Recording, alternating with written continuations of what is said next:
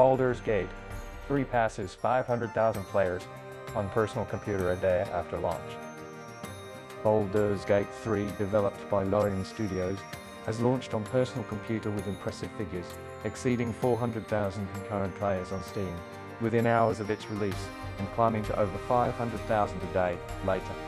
These figures far surpass the studio's initial expectations of around 100,000 players.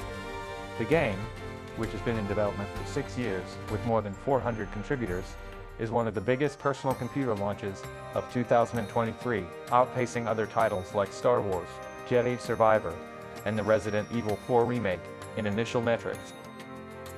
Prior to its official launch, Baldur's Gate 3 had been available on Steam Early Access, where over 2.5 million people played and offered feedback.